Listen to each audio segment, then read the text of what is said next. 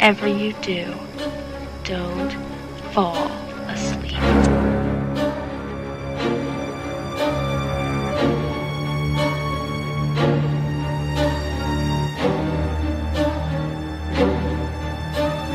I'm scared to close my eyes. I'm scared to open them. I'm gonna die out here.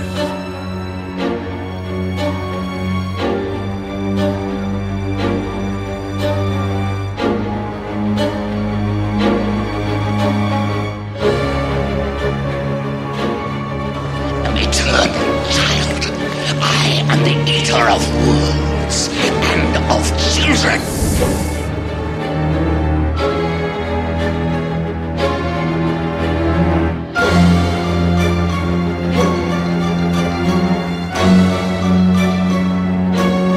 Have you checked the children?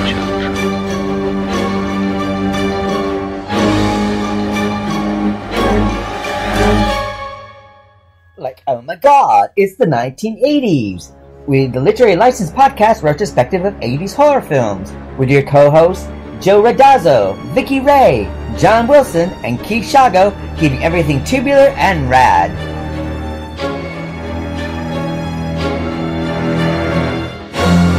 I'm not even going to swat that fly. I hope they are watching. They'll see, and they'll know, and they'll say, she wouldn't even harm a fly. I'm your number one fan.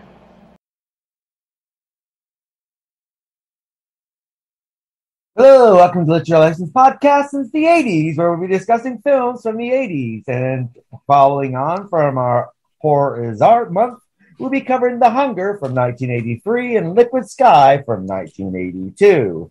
And before we get started, let's find out who's with us. We got Joe Randazzo with us. Hello, Joe. Hi, everyone. Great to see you guys again. And Vicky Ray. Hello, Vicky. Hi, guys. Happy Easter. That's right. This is Easter, weekend. everyone. And Passover's this weekend, too. Yep. Yeah. And Ramadan. We got them all. Yeah. Oh, they're all this weekend. Okay. Every religion hit. Except for the Buddhists. Except for the Sorry, Catholics. Boots. They're always right. Sorry, Kidding. dudes. And it's that time of year in America where we have Let's Pass Over when we pass over. Our people will be free. Shut up. I know I had a lot of good jokes, and I'm afraid there's some shit I just know I couldn't post. I was dying, though. It's Zombie Weekend where we host the original zombie, Jesus Christ. Well, before we get started and go down this rabbit hole, let's find out what we've been up to. Let's start off with you, Joe. What have you been up to lately? Well, this last week I took on a second gig, just proctoring exams at a local high school. Actually, it's the high school from all the John Hughes movies. You poor man. So I've been busy doing that and working at still working as a bartender and a server. So I've been kind of double duty, and I'm still dealing with this sinus infection that I had during last week's show. So that's been on and off. Like, it's been fine for like a day or two, then it's kicking my ass for like 2 days, and it's gone for 2 days. So I don't know what to think. Poor guy. I'll be okay. You're a real. We love him for soldiering on. That's for sure. And what about yourself, Vix? What have you been up to? Not a whole lot. Like I said, getting ready for my early Mother's Day present next weekend. But yeah, I'm really all excited. I finally lost 20 pounds. It took me 5 months, but yes, I did. And now none of my clothes fit, which is a good problem. But I actually, I don't know. We'll see how it goes. Got to keep going. I don't do that borderline diabetes thing. When someone says you're borderline, it's like, it's time to change. Something different. Got to go. But I watched, what did I watch? You know how I really skittish of, 2021 movies and stuff, and I can't find my notes. But I watched this movie with Megan Fox. Did she get work done on her face? Oh, I don't Looks know. like it. Did you know what I watched this movie called Till Death yesterday, or was the day before? I had insomnia, like 1:30 in the morning. And I can't even explain it, but there wasn't a lot of people in there. But, it's just her husband is a hateful asshole and he's going to kill himself anyway. So he chains her to him. I've seen that. Yeah. And then she's got to drag his sorry ass all over the place. And it's just an anxiety attack because I can't imagine being chained to my dead ex-husband. That'd be beyond traumatic. And I watched this movie last night. I didn't think I was going to like it, but it was called Raze. Raze. It was on, I believe it was Netflix, might have been Amazon Prime, but it was about these women that are all captured and they have to kickbox to the death. I mean, this is like massive, brutal stuff. And I mean, it's not for the squeamish, but it was a good little sleeper movie. It was another, I believe, might have been earlier than 2020. I don't know, but it's really worth watching if you got nothing better to do. But there's some really good stuff that's up and I've been looking at that I just haven't been wanting to do because 2020, 2021, it's going to suck, but a lot of them do, but some of them are actually pretty good. But just doing my garden and all that other good shit. What are y'all up to? Keith? I've been watching Raised by Wolves, the Ridley Scott TV series. I was going to watch. I didn't start that yet. I keep looking at it and I didn't start it yet. It's quite good, actually. Is it? I went through the first season. I guess the second season started now. So, but yeah, I'm quite enjoying it. It's doing its weight before I forget. What's coming? Things. Oh God, they're coming out. Their fourth season. What? Stranger Things. Yeah. Stranger Things. Why am I having a coffee moment? Yeah, I'm looking forward to that. I can't wait to see what happens to everybody. Cool. And I think is this the final season or is there not? I don't know. It's season 4, so it is Netflix. It is season 4. And what else have I been watching? Ultimatum on Netflix, which is really good. From the makers of Love is Blind, where they take couples and basically they give their partner an ultimatum. They either marry me or it's over. Is it a reality show? They take about these 8 couples. I don't know, 8 or 10 couples. Right. And then basically what they do is they pair off with someone else and live together as husband and wife for 3 weeks. Sounds like wife swap.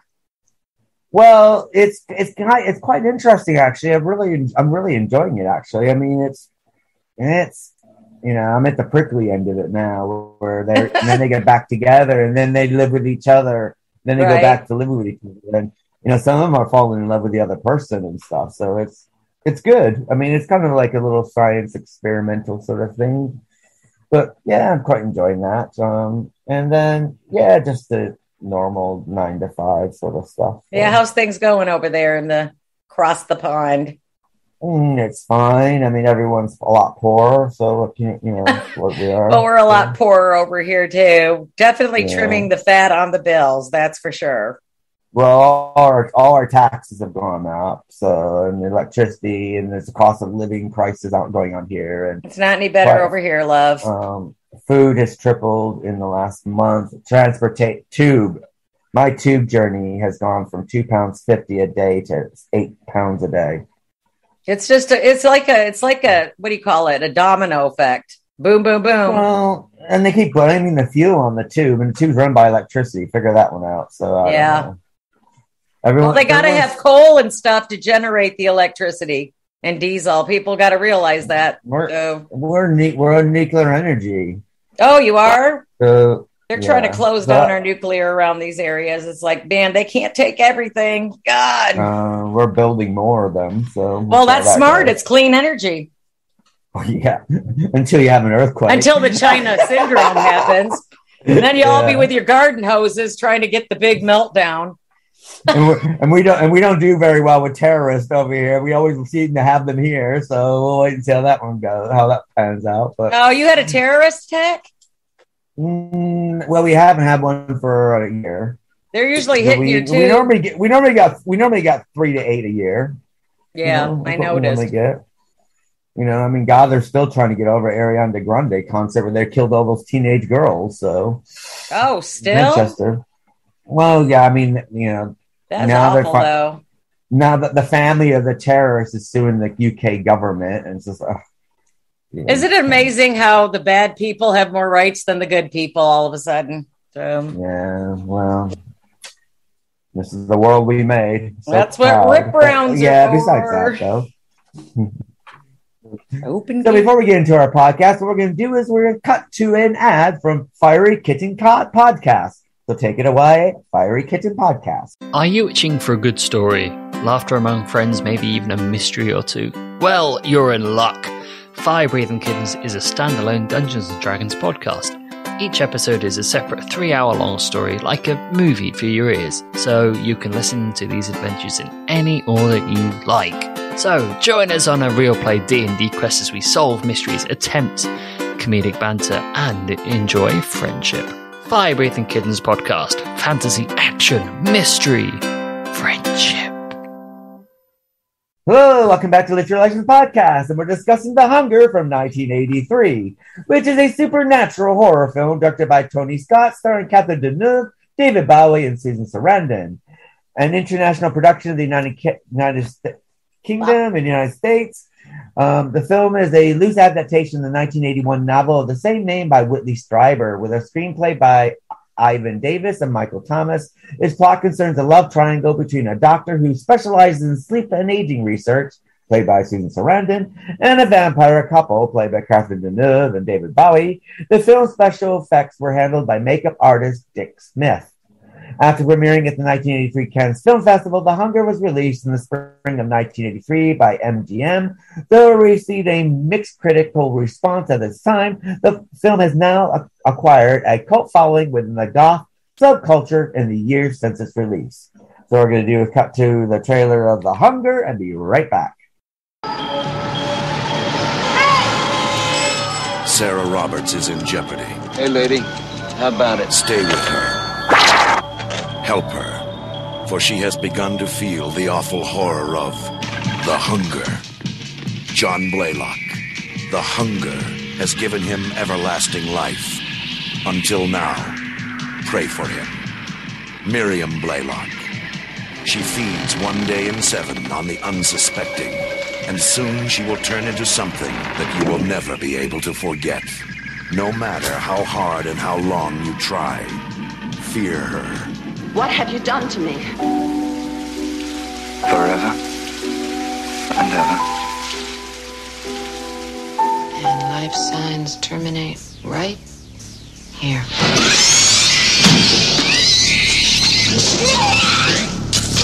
What am I going to do?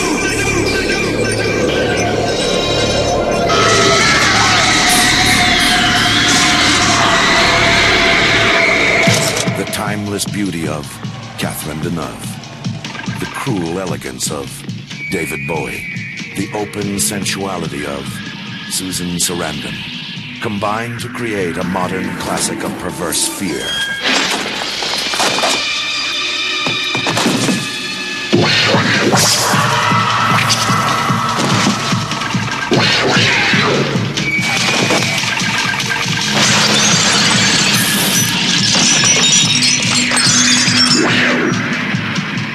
Haunting, mysterious, sensual, strange, perverse, riveting.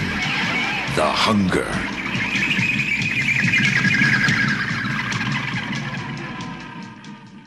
Hello, welcome back to Literary Relations Podcast, and we're discussing The Hunger from 1983. And starting with you, Joe, what are your thoughts on The Hunger? You know, it's strange because this was the first time I'd ever seen the movie. I'd heard so many mixed things about it. Like you said, the reviews were mixed. And I never really had any interest in seeing it. But, man, seeing it... I just watched it this morning. I rented it on iTunes, and I just watched it. And, wow, I've been missing out, apparently. I really, really enjoyed this movie. It's strange because it's... You can kind of see a little bit where Tony Scott came from. Like, this is his first feature film, apparently. But by looking them up, it's the first one I saw. And yeah, he hit the ground running with this, which is really, really cool because the movie starts out just really cool, something that, in 1983 we're not doing that much, which is this weird cutting between Bauhaus's Bela Lugosi is dead, and it's just a really strange movie. I mean, now probably for its time, now a lot of this stuff is a lot more prevalent, I feel. But I really liked it. I liked the storytelling. It kept me guessing. Like I was trying to figure out what was going on, which is really good for this kind of movie, because I was trying to figure out what the relationship was between David Bowie and Catherine Deneuve, why he was aging so rapidly, if he's a vampire, and eventually as it all just kind of unravels, it really works. I really enjoy it. This is one that now that I have seen it, I'm going to probably go back and rewatch it and see if the little theories that I have about it are right. Well, I mean, what's quite interesting about it is that basically it's about eternal youth. Now, she offers them eternal life. It's the youth part that's the problem, isn't it? Because yeah. all those people, when they get old, they're still living. Like David Bowie is basically still living in that box. Yeah, so are all of her other lovers that she taken since ancient Egypt. Yeah, and that is dark. It's very dark, and I mean, you could just tell she really. I mean, as far as the vampire genre, she puts a lot of class and style to it, even though she's crawling around on all fours eventually, lapping up blood. And I mean, because Catherine Deneuve, I mean, you don't even really think of her as, I don't know, she's just Catherine. You don't expect to see her. I mean, has she ever done another Raw film like this? I'm trying to think back. I haven't seen this one in decades. This is the first time I've revisited this, probably in like 3 decades, actually. I mean, I can't think of another. The first thing I saw her in was Roman Polanski's Repulsion. Which one, hon? Repulsion. Roman Polanski's Repulsion. She's going mad in the house and all the hands are coming out of the walls. And that one's actually a good one to go revisit, too. I haven't seen that in a long time as well. But it's very dark. It's very dark, but I think what I quite like about this, and this is why I kind of, when we talk to the next film after this, right. But I like the idea that it's a gothic movie. It's just a gothic movie set in a modern time. I mean, everything about it's gothic, from the way that they're dressed, to the architecture, and even the club is very gothic. Yeah. I mean, well, think back to the 80s, though. I mean, in the big cities, and then like no matter whether you were in London, New York, or whatever. I mean, those underground clubs, and I mean, really, the whole thing. Which I started reading into this last night after I watched both movies, and I totally forgot about the midnight movies. And I think that the IFC building is built where the Midnight Movie Theater used to be. I think that's where IFC is now, but that's where the IFC Theater on West 4th Street. Yeah. Yeah. That's where, okay. Same place. And the old Waverly Theater. Yeah. And that's where all the midnight movies used to come out. I mean, there's just a proverbial cornucopia of midnight movies that I didn't realize were out there. When you go in and start looking behind, the background of these, I found all these other movies. I mean, you could go on for years talking about all these movies. It's just so many of them, and they're all like this. And I don't know if this is the first one that explores the bisexual vampirism thing between two women. I kind of think in the 60s they kind of hinted that way, maybe with some of the Hammer films. Well, we had some Hammer horror lesbian films. Did they in the Hammer horror? Yeah, Blood and Roses did it too. So it's been done. Right. But this was probably not as sensual and as sexy as this, though. Yeah, this was pretty, and probably not in as mainstream a film as this. Mm. Well, I mean, Susan Sarandon wasn't a big star yet. I mean, Catherine Deneuve was. David Bowie used to do his little independent art films. Like, what do you do? The Man Who Fell to Earth and Mary Kristen Smith Lawrence is the only 2 films he did before this. Yeah, The Labyrinth didn't come out till, 88, 89, yeah. Somewhere on there. So, and Susan Sarandon was just, I mean, this is an interesting tidbit I found, is that Susan Sarandon was in Rocky Horror Picture Show Right. And her husband, boyfriend in this film was in the sequel, Shock Treatment, as Brad Majors. Was he? Yeah, he was in Shock Treatment. I didn't know that. Yeah, we covered Shock Treatment in December, didn't we? Yeah, so, I'm just trying to think of who he is. He's Brad Majors. He was the boyfriend, the one in this movie. With. Yeah, in this movie. Okay, yeah, I understand now. I mean, yeah, in the sequel, he played the part that was played by what's his name in the original? Barry Bostwick. Barry Bostwick. Yeah, I don't know why his name was escaping me. Sorry about that. Yeah, that's who he was in Shock Treatment. Yeah. Well, do you guys agree with that? It was a cinematic work of art that stood the test of time. This movie, I think so. Yeah. It works at its own pace. It has its own vampire legends. Obviously, they can go out in the sunlight and enjoy the day, sort of thing. Yeah, I mean, that's why I was kind of wondering I wonder if she is. I mean, I know that they never use the word vampire, and I'm kind of wondering if maybe it's the critics who are using the word vampire because something made me think that maybe she wasn't a vampire. Maybe she's like an. Well, that's the general consensus. I have not read the book. But I'm assuming she's a vampire. There's blood, there's death, and I mean, these guys are desiccated. But she doesn't have to. She doesn't have to live on blood. Blood's used to keep them young. That's the whole thing. Yeah, they do. I didn't see them eat. Did you see them eat? No, it's just they went after youth. It's basically like the female Lady Dracula in Transylvania, where she's like Elizabeth Bathory kind of stuff. Yeah, that's it. So that I guess being the head vampire, she doesn't age like they do. Well, she's like one of the first. Her lovers age. Yeah, I guess she's patient zero, isn't she? I guess, but yeah, I guess it doesn't last. She does promise them eternal life.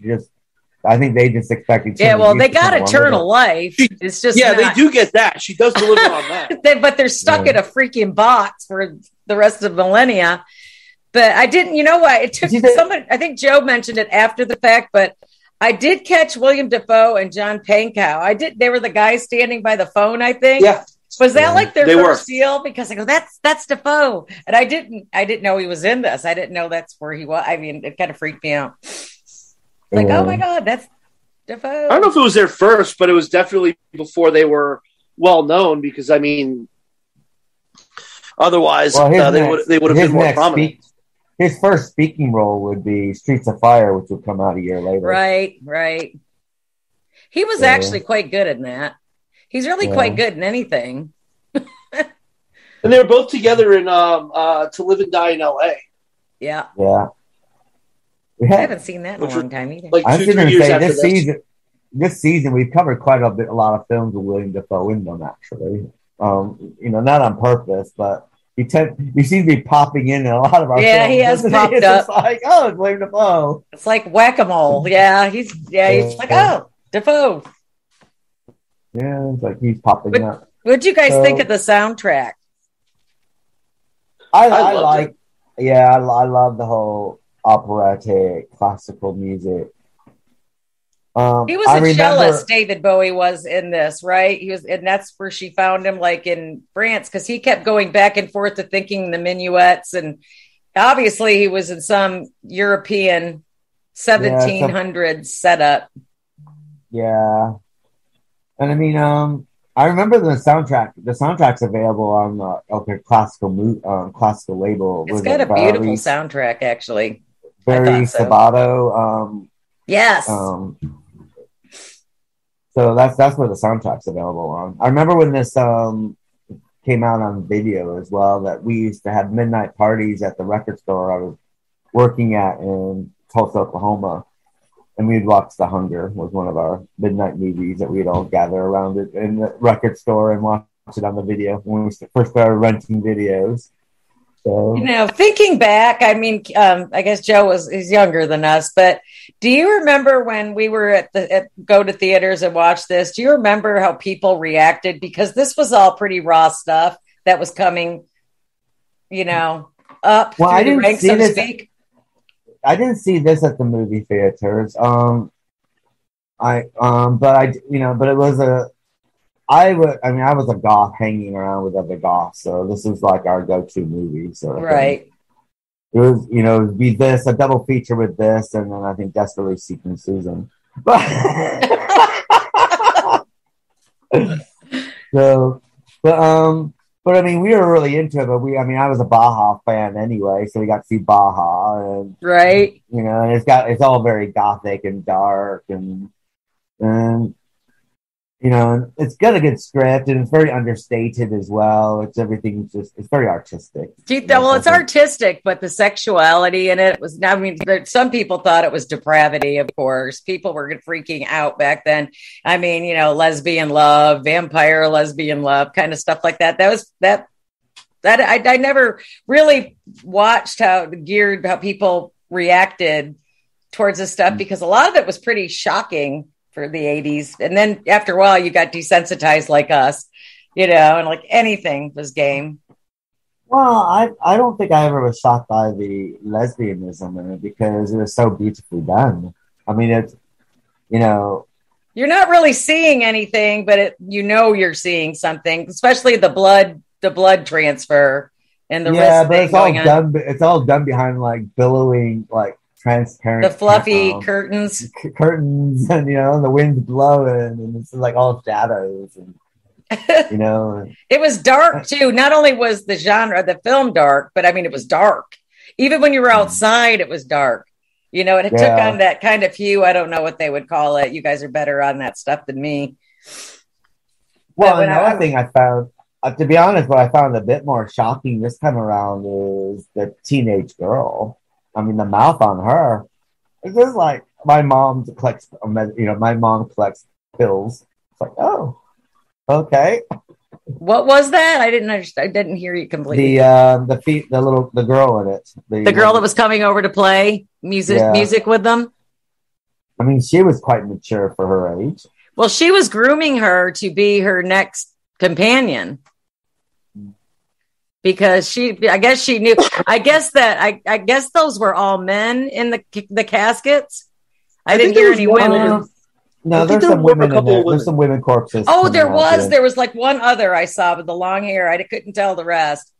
But apparently she doesn't care. She just wants a companion. She's really cold. She knows what's going to happen to these people. She offers them eternal life, but she doesn't give them the little caveat that comes with it. Well, I thought it was cool that she doesn't actually kill them when they get to that stage. It's like, why don't you just kill them? Put them out of their misery. I think she can't. Doesn't she say so? Where was that? I had it written down. She says something. She says she can't be. I think, though, I don't think it's she can't because she can't physically do it. I think emotionally she can't.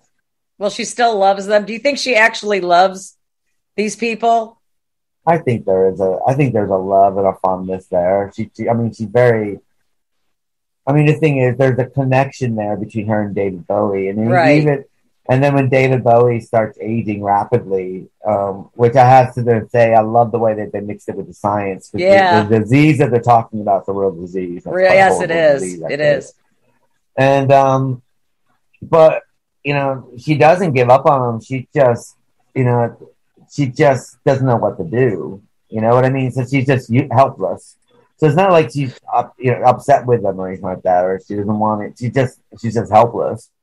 Yeah, but she does toss him like an old shoe into the trunk. But that's where Susan Sarandon comes in, because she's the gerontologist. Is that how you say it? Yeah. What were you saying, Joe? What I was going to say is I was watching it with my roommate, and I kind of thought like you did that it was kind of cold the way she's treating all her old lovers. And I'm like, does she really love them? And my roommate kind of turned around. And he's like, well, her relationship with David Bowie at this point, I think she said they've been together like 200 years. Yeah. So I mean, if you're with someone for a long amount of time, you're going to develop some kind of affection for them, right. Especially in this case, 200 years. That's, more than double our lifespan. Right. So yeah, you're gonna grow attached. I think you're gonna have some kind of emotional attachment. And she's picking the person that she wants to be, she wants to spend her 200 years with. Do you think she picked Susan Sarandon because he tried to, David Bowie tried to acquaint himself with her for some kind of cure, and then she notices her, or did she see her in the beginning of the movie? I think that she was watching the documentary with. That's right. She saw her somewhere. Okay. Yeah, she maybe it's just she knows her work and she knows that she's working on something to do with aging, and maybe she figures this is the right person that could help us with this problem. Right. And it might be someone that basically that might not age like the other ones are, because she'll be fine. She'll have she's better equipped to sit there and stop the process happening to her, so it might be a longer companion for her. But well, Susan she doesn't Sarandon seem to age, though.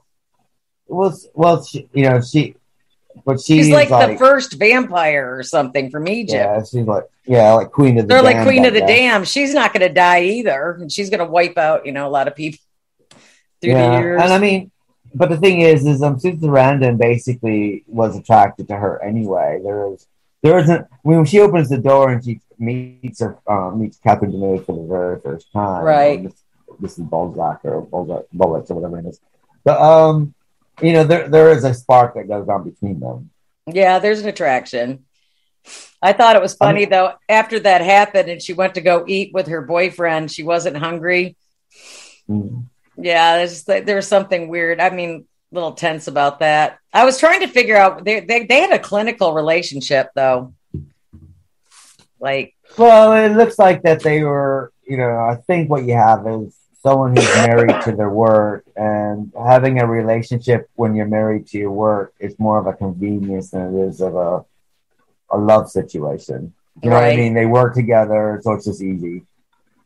It's just easy to have a relationship if you're married to your job find somebody you can have a sexual relationship with, like who you're working with, because it's easier. Right. Because you can spend all your time in the lab, and then if you can just go home and go to sleep, and if you need a little bit of sex, you have a little bit of sex, and you don't go back to work today. Right. Next day, you know what I mean? Right. So, she had a lot of restraint. They both had a lot of restraint for the young girl that kept coming over. She was playing the violin, wasn't she? The little girl was. Well, piano. Piano. Okay, I thought Catherine Deneuve was playing the piano. Yeah, Catherine Deneuve. She was playing the violin, and David Bowie's playing the bass. Okay. Okay. But I have to sit there and say that David Bowie killing her was the most messiest thing that you can do. Because first of all, it's like she can be traced to them. She said she told her parents that she was going over to them to drop off a note. She couldn't practice or something with them. Right. And then he killed her. So it's kind of like, He apologized before he did it. Well, yeah, but the problem is that if you're gonna kill victims, like the first two victims that they have, you want something that doesn't associate you or connect you with that person. You're gonna get caught. Right. If you're going to murder someone you don't bloody know or have any connection with.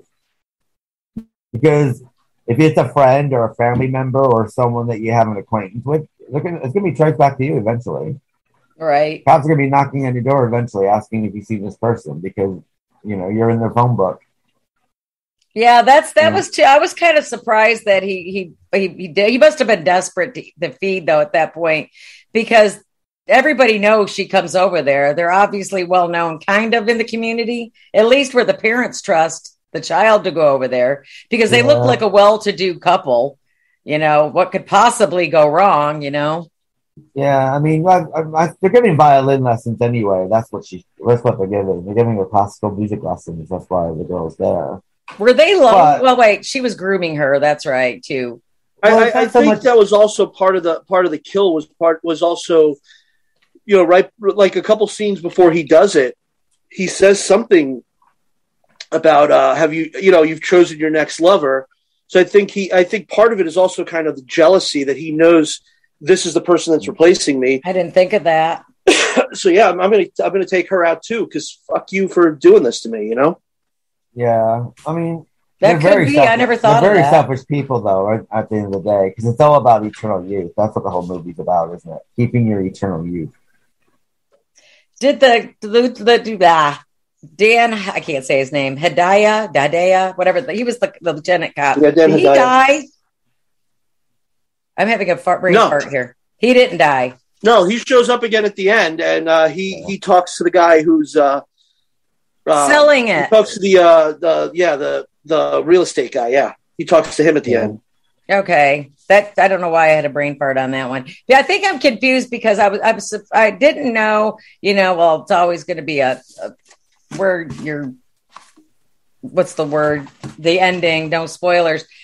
Did Susan Sarandon take up her gauntlet as like the head vampiress of people? That's how I read it. That's how you read it? Because, I mean, if she was the lover of her, wouldn't she not? Well, did she drink her blood, or did she made Catherine Deneuve drink her own blood? I can't remember how that worked. It was just really dark and I couldn't tell. And that's how she got her to the point where all those others came out of their coffins, and then they pushed her out the window. But there was no evidence anyway, because they all kind of into dust, because she just had them suffering an eternal living death. Well, it looked I guess like it's the only way to kill them. Yeah, go ahead, Keith. Go ahead. Well, I mean, they get their vengeance on Catherine Deneuve, and it looks like the Susan Sarandon is now the new... The head one. She's taking over for her. That's the way me and Joe read it. Yeah, and she seems to have all the money as well, because all their fortunes gets donated to her foundation or organization, doesn't it? Yeah. That's what the real estate agent says at the end. Yeah. Well, so she had a nice so she's going to live comfortably for the next 5,000 years, possibly. Well, yeah, I mean, we don't really know, though. I mean, she might suffer the same fate as David Bowie. Well, that's what we were trying to figure out. He read it the way I read it. She's taking over for Catherine Deneuve. But if she was supposed to be one of her lovers, and the lovers don't usually last more than 200 years.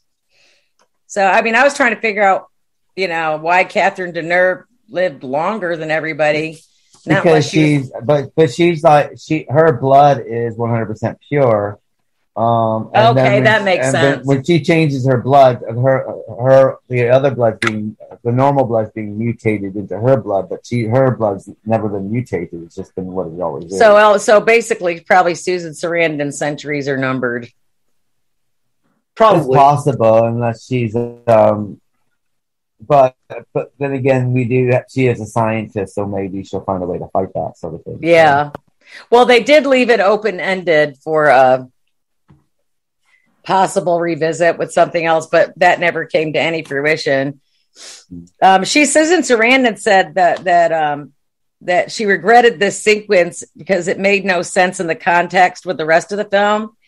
And she said, the thing that made the film interesting to me was this question of, would you want to live forever if you were an addict? But as the film progressed, the powers that be rewrote the ending, and I decided that I wouldn't die. So what was the point? And she thought that the rules of the film were all delineating. Well, I mean, the vampire mythos is really tested here, isn't it? I mean, they got daylight. She has the power of foresight. Right. Catherine Deneuve. She can prevent things from happening just by using her mind. Got mind control, and she can, stop trucks from hitting people, and she knows something. She knows something's happened just by touching something. So right. So I thought that was quite interesting, and I like that they kept changing up the rules and coming up with their own rules, and it wasn't your basic, run-of-the-mill vampire story. It wasn't a Bram Stoker deal in any sense of the word. Mm. Like the regular traditional vampire story like you normally have, where everybody has to, stay in their casket, and garlic and crucifixes and silver doesn't seem to work on the modern day vampire, or so it would seem. Yeah. And I love the Ankh. They don't have fangs either. Oh, they didn't, did they? Are you sure? They didn't, did they? No, because they had to use the Ankh. Oh, I was wondering why. Okay. I've never figured that out. Well, this is the second time I've seen it. But I was wondering about that. I just figured, like you see in the other movies, like what was the movie?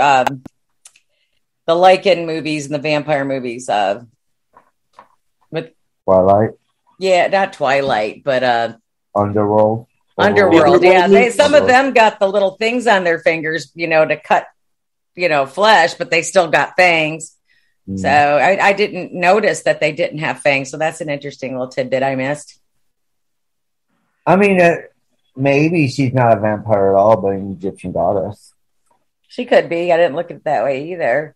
They also do have a reflection in the mirror, too. Yeah, they did.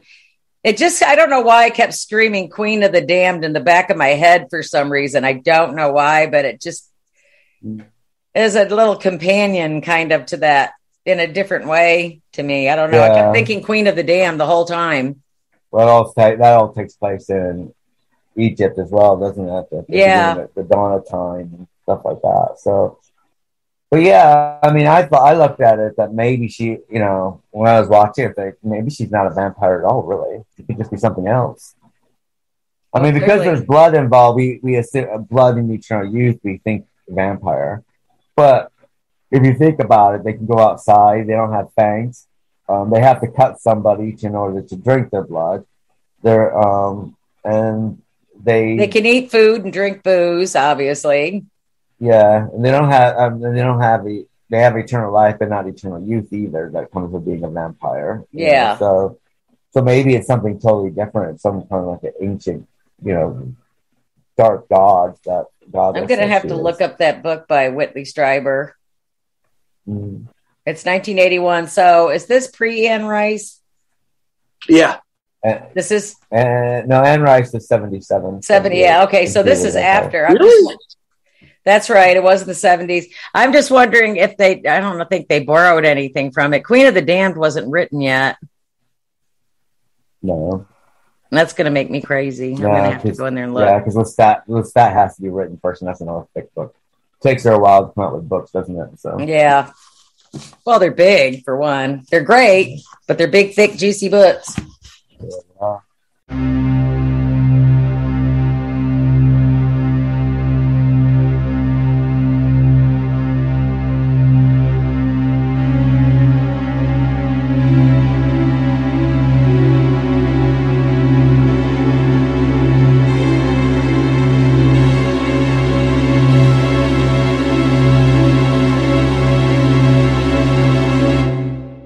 So let's rate The Hunger. So out of 5 stars, what would you rate it? Starting with you, Vix.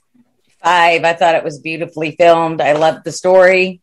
It was weird. It's dark. It's just got all of that stuff that's lacking from a lot of today's cinema. I loved it. And what about yourself, Joe? Same here. I really, really love it. I'd say about 4.5, somewhere along there. I could see why Tony Scott became a major director watching this. It's weird reading that it was both a box office bomb and it didn't get great reviews. So it's kind of strange that his next film would be Top Gun, which would be a major movie. I know. But I mean, talent-wise, you could see the talent that was emerging here. I mean, he's a fantastic director. I really, really enjoyed this movie a lot more than I thought I would. Did he direct sorry, quick segue, because you guys always know this stuff. Did he do the next Top Gun as well, Maverick? I've not seen it. No, he's dead. No, is he dead? He committed suicide. Oh, gosh. I hate when I learn something new. Yeah, that famous bridge that you see in a lot of movies in LA, he jumped off that bridge. Really? I didn't know that. About 10 years ago. No kidding. I wonder what gets so bad. He's Ridley Scott's brother, the guy who. Yeah, I figured that much. I didn't know he was dead, though. I had no idea about any of that. Yeah, they both started out doing commercials, and they actually helped train David Fincher as well. They were part of the whole thing. Gotcha. And then Tony Scott went on, started doing music videos as well, and maybe before he did this as well. So interesting. And David Fincher went right from commercials to music videos, and then went into films after that. David Fincher did "Englishman in New York" by Sting. That's his video, right? So. Okay, guys. What about you, Keith? What are you rating it? I'm going to give this a good solid 5, actually, because it's different. It runs at its own pace. There's an intelligence to the whole proceedings, and I think it's a. Were you vested in the characters, you guys? As yeah, I was. It's to me, it's a thinking man's horror film. That's what I quite like about it. And it's very rare, and it's as Joe was saying, it's artfully done. And it's very rare that you do get a thinking man's horror film, really. And that's what I like it. And I would sit there and say that's probably why it didn't do so well when it first came out, because it is something, it's totally out of the spectrum of Hollywood. If you look at what was coming out at that time, it's not a Friday the 13th or a Halloween or Stalk and Slash or Amityville. Yeah, that was right in the thick of things, wasn't it? Yeah. So, this is something a bit different, and that's what I like about it. It's just a different pace, and it stays with you as well. I mean, even after the final credits are rolling, it still stays with you for a long time afterwards. Well, that's what I like about movies like that. That's why I'd give them a higher rate, because if it does stay with you and you wonder about it a little bit.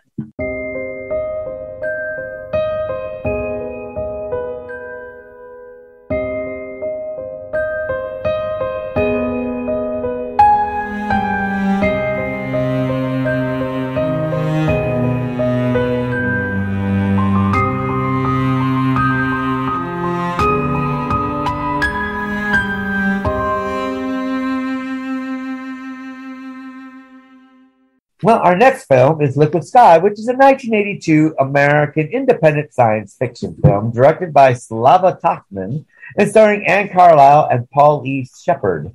It debuted at the Montreal Film Festival in August 1982 and was well received at several film festivals thereafter. It was produced with a budget of $500,000. It became the most successful independent film of 1983, grossing $1.7 million worldwide. The film was seen and heavily influenced a club scene that emerged in the early 2000s in Brooklyn, Berlin, Paris, and London called Electroclash. So what we're going to do is cut to the film trailer of Liquid Sky and be right back.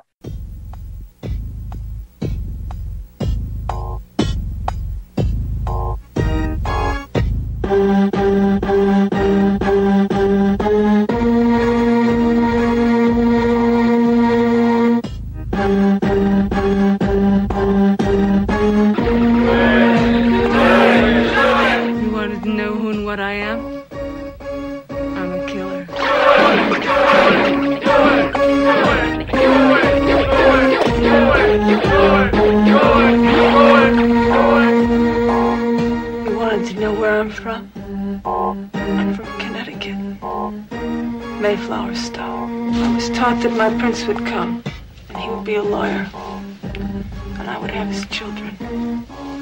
And on the weekends we would barbecue.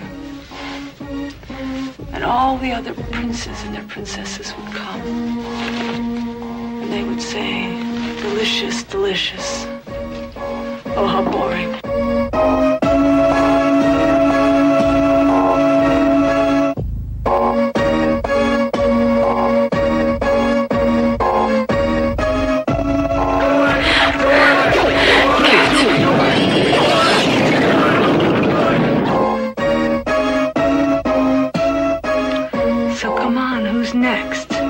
Wants to teach me. Are you afraid? You're right. Because they're all dead. All my teachers. Liquid Sky. Hello, welcome back to the Relations Podcast, and we're discussing Liquid Sky from 1983. And Vix, what are your thoughts on Liquid Sky? Well, at first I thought I was going to be texting you and cussing you out. Because I wasn't going to like it, but I actually loved it. It was freaking weird. I will say that. It takes a while for all of the threads to kind of come together on this, because what is she, a WASP, they called them back then? Yeah, white Anglo-Saxon Protestant. And she wanted to... Mayflower stock. Yeah, and she was a simple looking girl that wanted to be a model. And then she gets into this stuff, and because she's very beautiful and she's different everybody wants to have sex with her. That was just the weirdest thing. It's just like that poor girl, you know? And I was watching some of the YouTubers talk about it, and a lot of them kept bleeping out the stuff because if you're not into violent sex or, you know, I mean, if you're squeamish about things like that, this is probably not the film for you because there is sexual assault in it. And they don't really, I guess they spare you a little bit, but you know what's going on. But I mean, it's just really about this girl and how she's used so terribly, you know, and it's really artsy. I mean, when you want to talk about artsy, and this is like the atypical, probably underground film for back then.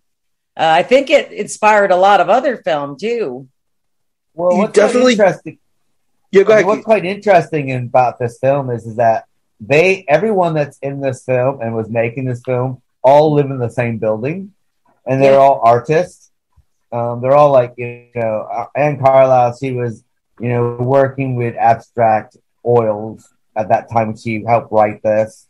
The director came from Russia. He wanted to get into filmmaking. He was making art films in Russia, and he decided that, you know, the best place to do that would be New York. So him and his wife picked up and moved there, and you know, and this is all in the lower Greenwich area too. The typical hot spots for all of that back in the day. All the clothes that they're wearing is what these people wear normally. Yeah, I thought the flock of seagulls were there for a second. The hairdos, like, oh, I know you. Yeah, I thought this movie felt like, you know, I went to the School of Visual Arts in New York in the early 2000s, and this feels like something that would have been made by a student at like the School of Visual Arts or an art film from like NYU or something. I don't think anybody owns an 8mm camera anymore, do they? Except for the schools that are training kids on them. I think I saw a little bit of an inspiration from like Federico Fellini and some of the ways some of the shots were composed. This is definitely very art house, like Vicky said. It's the way it opens up. Actually, the opening sequence is actually very similar to the opening sequence in The Hunger, with the music cutaways and everything, and also the music kind of sounded like the music of like an 8-bit video game that would have come out like that at the time. Oh, which it was kind of cool. But it was fitting. It fit with it. I don't think if you put anything else with it, it wouldn't have made the same point. It was very raw. That's the thing about this movie, that it wasn't a very polished. It's not a very polished film. Not polished at all, and it kind of works in its favor because it's so strange that I think the fact that it has so little polish actually works for it. It actually makes the movie more interesting. There's somebody in this film, and I know him. I've seen him on other things. And I think this is one of his first films that I can't remember his name, and I'm looking for it. I know you guys know who I'm talking about in here. Well, it's odd because I found myself looking up most of the actors because I didn't recognize most of them from anything. I mean, Anne Carlisle, you recognize because she's had a hell of an art career, and she was in, you know, a couple of movies and some mainstream stuff. I think she was in Crocodile Dundee briefly. Yeah, she was, I believe. And she still looks good. I saw her in an interview. I was looking her up on YouTube and stuff, and she's still around, I guess.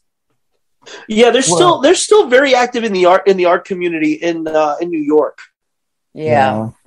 Well, a couple of them have died. I mean, Bob Brady, the older guy who was talking to her on the roof, who first to get killed.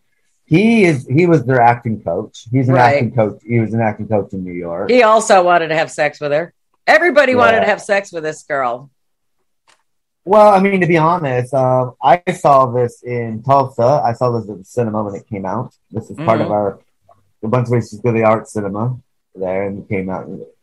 And this is kind of like, I just like the UFO part, how they got the UFO into the UFO is what they're attracted to the highs of heroin, and then they see people having orgasms. When you're having an orgasm, your body emits serotonin or dopamine. Dopamine, and that's what they were attracted to. And the aliens were about the size of a prawn. How old was that? A little bitty saucer, or was that a? Yeah, because the aliens are not that big. Right. They're like I really just knew that every time you saw the little like round thing and the light, somebody was getting off and coming and going at the same time, literally. So, and I never heard the. I thought I used that word a lot, but they threw the word cunt around in there more times than I've heard in a long time for a movie. I'm going, I wonder if the Brits are behind this or the Australians, because you all like the big C word. I have to sit there and say, though, that them going out to the clubs and the way they were acting with each other, it reminds me of the people I used to hang around with when I was in college at that time in '83. It's like, these are like the people I was hanging out with. These people in this movie are the people that I was hanging out with. And we were kind of expelled at clubs, and we just have to, like, be having sex and just be off our heads. And, Long live the 80s. You change the hairstyles and the clothes, and it's the kind of people I was hanging out with in the early 2000s, too. So it hit home for me, too. Well, I mean, all the artsy kind of people that like film and art and everything, they're all different. And that's what makes them all so cool to be around, though, because everybody's very tolerant of each other, and there's camaraderie, I guess is the word I'm looking for. What do you think about Carlisle playing the male and female roles in this? That was one of the first, I think, other than what's his face? Oh wait, they had an example of somebody else doing it. Oh, Adam Sandler, and I cannot place the movie, but they said that she did that very well, though. Considering that they didn't have a lot special effect budget to work with, yeah. And they got them in the scene together, and that was quite well done, actually. Where they're actually it was very well done. And when she's doing her little dance and her weird heel sort of thing in front of him and stuff like that, so it's like he was her nemesis, but she was playing him. And I mean, when they were all trying to get her to have sex with him, I think was his name Jimmy. And I mean, talk about pressure, and then what is she giving him a blowjob? And then he just kind of disappears. I like the way they made him disappear. Yeah, that was really well done. Yep. What was that? Both, yeah. Oh, no, I said he has an orgasm and he disappears. So, yeah. And I like the way they made him disappear. I thought that was very clever. Yeah, the way the body just kind of looked like it turned that like just shriveled up. It looked like claymation or something, didn't it? Yeah, I don't know how you explain it. I mean, one of the girls in the movie, the one with the long hair, the long blonde hair one, she died because she was on the United 93 flight. She was a stewardess on that flight. Oh, was that her? Oh, yeah. I thought I recognized her face from somewhere. I know I didn't see her from acting before. I've never seen this movie before. How sad is that? So, but I mean, I like the idea behind Liquid Sky. Basically, I quite like the whole idea that I thought the set design was really well done as well, as far as all the neon and stuff. I mean, and that they really broke all that neon when she's going through smashing it up at the end. You know how heroin seemed to be a thing in this movie. And I don't know what you guys thought, but somebody was analyzing the film in another interview, like, how I do my YouTube thing. But, and when she's looking up into the Empire State Building and she's like talking to whatever up there, everybody's saying that was supposed to signify a heroin needle. What do y'all think about that? I can see that. Yeah. Heroin was a big deal in this movie. I don't know why. I guess that was the thing. I don't remember a lot of, none of us were really doing heroin back in that day. I mean, we were doing acid and pot and all that other shit, and cocaine was a big deal. Well, 1982, I certainly wasn't. Back in the 80s, everybody was doing that shit. No, I was never really into the whole heroin, and I never had fun into the whole heroin thing. We were getting high and we're doing acid and coke and things like that. But, I was just trying to figure out I don't think it was trying to berate the artsy scene as what it was, but I guess was heroin. I guess I'm ignorant here, as where you guys always tell me stuff. Was heroin like a big significant thing in Greenwich back then and all that? Was everybody doing it? It might have been a big city art thing. Anyway, I mean, when you look at the Andy Warhol I mean, Right. Documentaries and stuff That like was that. an excellent series, by the way. Well, I mean, Joe D'Alessandro was doing heroin. Holly Woodlawn was doing heroin. I mean, all those people were doing heroin, so it might be. And this is like this is the next generation, isn't it, of artists sort of thing. So, oh yeah, we can't forget the two characters. What is it? The scientist who wants to help the aliens or whatever, help these two girls. And what's her name? The lady that owns the house. Is she Sylvia? Sylvia and Dr. Hoffman. Johann Hoffman, is that his name? Yeah, Johann Hoffman. Dr. Hoffman, yeah, it threw me for a second.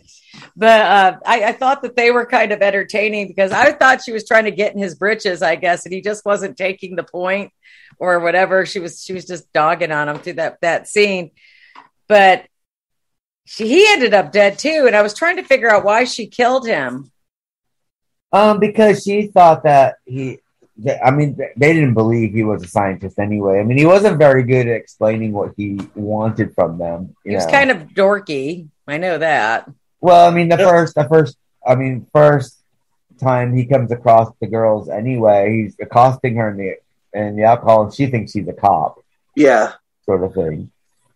Oh, that's right. Well, the little girl, she was a little shit, wasn't she? Her girlfriend. Wasn't she in Alice, Sweet Alice? I can't remember. I know I've seen her face somewhere before, though.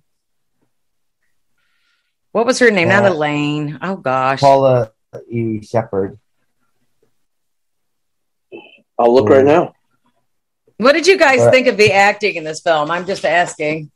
I don't think it was bad, actually. I mean, it was different. Yeah, Alice, Sweet Alice is the only other movie that she was in. Okay. That's where I've seen her. She plays the murderous girl in that. The one who murders Brooke Shields. Well, that was a good part for her. Yeah, she is Alice, yeah. She is Alice, yeah. And that's a good film, actually. Mm-hmm. A lot of these, that's what I'm saying. The one thing I always learn something new, which is why I always tell you guys I love it. Because I totally forgotten or didn't know about all these midnight movies. I mean, there's like a complete catalog of them, really. Oh, yeah. I mean, it's just never ending. Oh, yeah. I mean, I'm just going to end up falling down a rabbit hole one night, like watching like a bunch of Jodorowsky movies and then a bunch of like movies even more, more underground than that, because there's so much in that community, especially when you get to like the independently financed stuff and the self-financed stuff. The early John Water films. Yeah.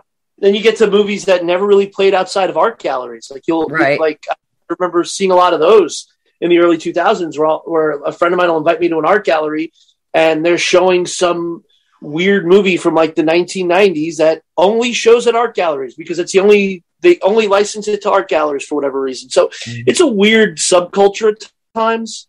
Right. But it could be rewarding sometimes. Like you'll see some stuff that's like insane. Do they still exist? Because I know with Hollywood became their big box office blockbusters. And then you have holdouts like Lloyd Kaufman and, trauma films like they're still very well known. But I mean, are these still going on to some extent? Or has it died out like the dinosaurs, I don't know about underground filming at the moment. That's still going. But I mean, the films of that time, Kenneth Unger films are still around, still available. Andy Warhol, Paul Morrissey, Sleep, right? And the whole kit and caboodle there. They're all available on DVD now and things like that. These midnight movie sort of things now. Right. I just wonder if people are still cranking out some underground stuff because, where do you find it? I don't know if they are, because at one point you could get them shown at midnight movies or Shock Around the Clock or, right. And every place had its own little place where they would play these kind of films. And, you go, here we have the Scala, you go and, we have the Angelica theaters here in Dallas. Yeah, but they tend to show like 80s or drive-in movie sort of thing. But the art cinema, I just remember I would go like to Scala, one night, and we obviously Pink Flamingos, and then after that would be Andy Warhol's Trash, and after that would be Thundercrack. These kinds of movies now, you'd have to catch the filmmaker showing it somewhere. Well, even Eraserhead was kind of weird. Like Eraserhead, would that be considered? That wasn't underground, was it? That was really financed. Oh, definitely, yeah. It was an underground film. You consider that underground? Yeah, because it wasn't distributed by a studio at all. That's true. Okay, gotcha. I mean, it became distributed after the success of Elephant Man and things like that. Right. Then it became available on. That is such a weird movie. I mean, I still wonder what I'm watching every time I turn it on or I see it on. It's like, okay, I'm going to try to figure out Eraserhead again. It's like, God. I mean, this made me want to grab the Blu-ray that Vinegar Syndrome put out, so I might do that because this is another movie that. Oh no, Eraserhead's on Criterion. Liquid Sky. This is a movie I didn't know about. I bought a copy of it. It's good. It's the Vinegar Syndrome Blu-ray. Yeah. I'm really thinking of grabbing it now because I had no idea what this movie was, and it looks like one for the collection. Yeah. Well, it has good documentaries about the making of it and talking to the people now. And they couldn't find Paula Shepherd. They don't know what happened to her. But I wonder if she died or she's got to be out there somewhere on IMDb Pro or something. Well, I mean, I guess if you're looking for underground films, I think the only underground films that are probably really being made are probably horror films, really. And they tend to be picked up by Shudder. Yeah. Or they end up on Tubi a lot of times. Yeah. Well, she's still alive. I think even for Shudder, I think you have to hit a certain level of quality and polish to even get on that. So I'm thinking this is more something like you'd find on Tubi or one of the really low level indie labels. Right. I couldn't find. I mean, I found it on YouTube. I had a hard time finding it. What? Liquid Sky. Yeah. Well, I mean, somewhere where to watch it without it all being all blurbed and looking bad. I mean, I didn't buy the DVD. She married a husband and had a daughter and adopting a nurturing career outside of acting. I guess she just became a mom. I mean, what's quite interesting about this film is on Rotten Tomatoes, it has a 96% approval rating. I think it's because not many people have seen it. I think that's one of those situations where the mainstream critics didn't get a chance to savage it because they didn't know it existed. Boy, they do savage the shit out of stuff too. I mean, it's just give people a break. They made something, I mean, a lot of these people that criticize it, what have you made? Well, I have to say that the critics, I remember the critic when it was in the Tulsa paper when it was released, and it got a fantastic review. The film got a lot of great reviews. It's kind of weird thinking about it, really. Do you think it's an expressionist film? I think it's an expressionist film. I also think that the reason why it got quite good reviews is that it's something different that's never been done before and never been done since. It does have a very good look to it. I mean, the aliens' views and the color schemes and. Oh, this was shot on 35 millimeter, not Super 8. Okay, my bad. So I think that's probably the reason why it's, it did get good reviews and stuff like that because. For the budget that they had, they did a very good job with it. Well, it was really for $500,000 and what did it get? 1.3 million at the box office. That's not bad for an independent small film like that. Yeah, it was the most successful independent film in 1983. Yeah, that's what they said. I mean, it's really interesting take to see how some of these people explain their analytical. I mean, I like hearing other people's take on stuff, and it's really kind of entertaining. Well, the idea basically came out is that the director's wife, she wanted to write a script about a woman who could not have orgasms. And that's why she didn't die. Everybody goes, well, why didn't she die? It's like, well, nobody knew what the hell they were doing, apparently, when they just jump on top of her. So they would get off. She didn't, so she's still alive. And the director and his wife were friends with the acting coach who actually cast the film. And all these people were in the acting class. That's how they all go. And then they met Anne Carlisle, and she asked if she could for because her English wasn't that great, and that's how the film got together.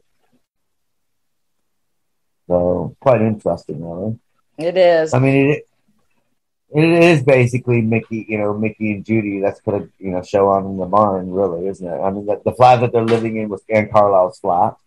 That's where she was living, right? So, and none of the film is ad-libbed or improvised whatsoever. No, they did it all. I mean, I think you got to give people like this a really big round of applause for doing what they did with minimal for back then. And it still has the staying power today. I mean, I've never seen it before. Like I said, I saw the beginning, and the beginning is like really, how it starts out. It's kind of weird or everything. It's like, geez, what have they got me watching? And then about 20 minutes into it, it's like, oh, this is really good. So I started looking up more movies like it because I liked it so much. But I mean, it was just kind of weird how she was just abused. I mean, she was a nice person. I didn't understand why people wanted to exploit her so much. I didn't understand that. She's an addict, isn't she? I mean, well, what kind of addict? I didn't see her do any drugs. Did you? Well, she brings the guy. Well, she brings the guy home because she wants to do coke with him, doesn't she? Okay, you're right. Okay. I mean, she does. I mean, she has shot up before because she says, "I don't feel like doing that tonight." So obviously, she does. She's part of that as well. She hangs out with a bunch of junkies, sort of thing, and yeah, true. And I mean, she brings that. I mean, the reason why she gets attacked in the first thing is because she brings it back to his house because she thinks he has coke. Of course, all he has is downer, so he starts pumping, force feeding those into him. He had the most ugliest underwear in the world, anyway. Oh my God! I think it's just, these guys. I mean, it was just.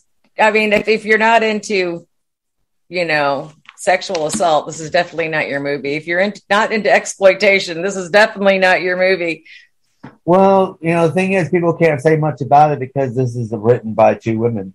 Yeah, that's the funny part. A lot of these scripts and movies, they are written by women. It's just like they know what people like, I guess.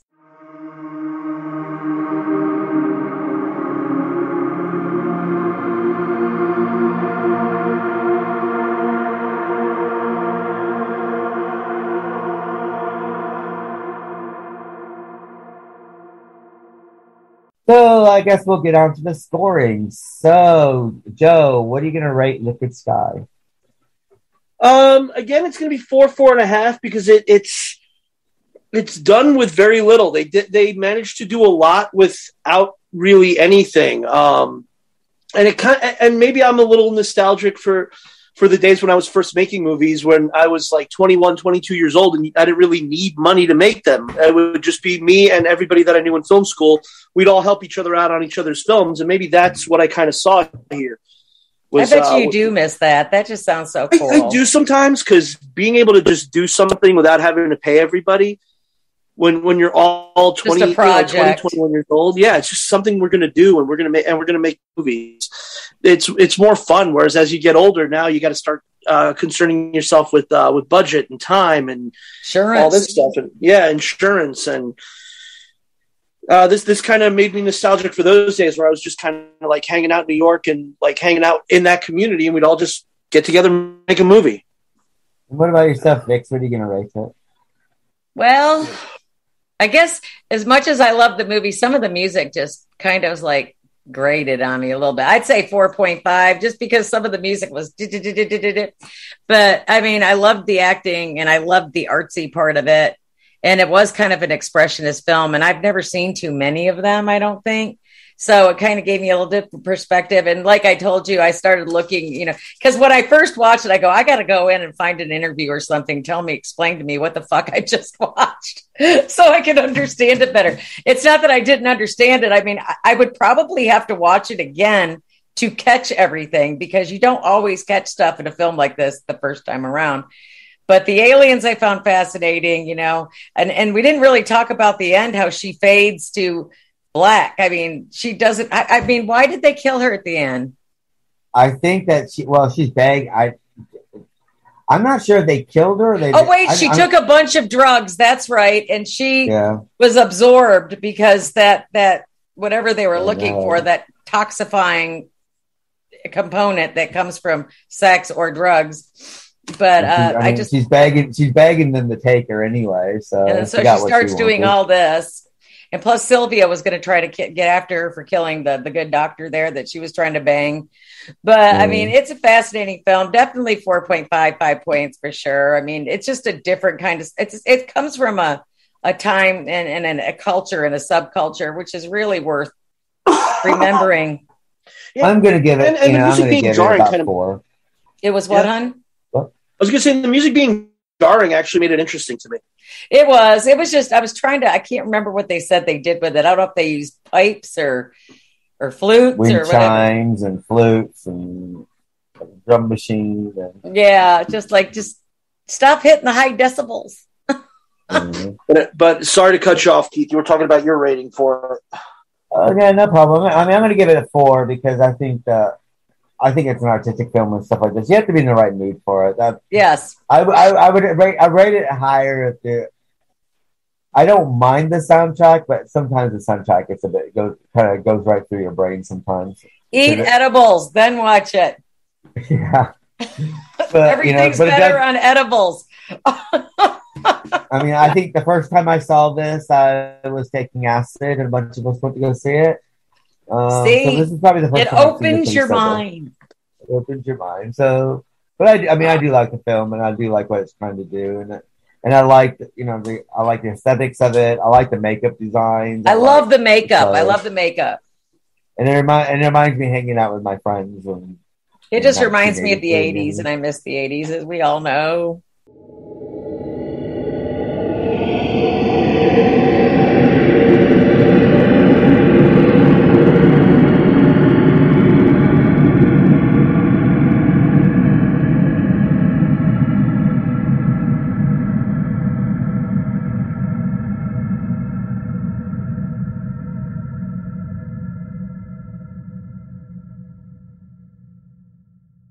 So what we're going to do now is we're going to cut to a new podcast who's going to be advertising this. So take it away.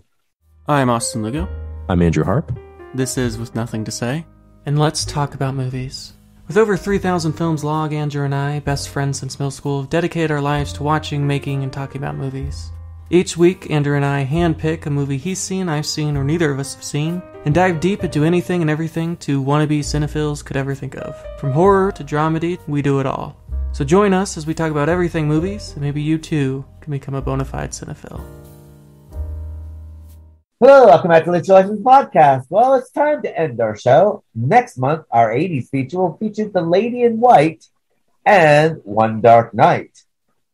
Then, of course, Dark Shadows will be next week, and after that, our book to screen will be Ringu, the book by the Japanese writer and the Japanese film. And our remake will be Pulse, the Japanese version and the American version.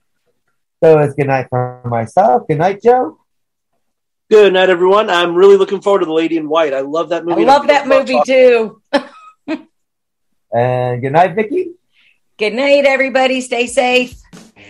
And we'll see you for 80s next time with Lady in White and the BG Daily film, One Dark Night. And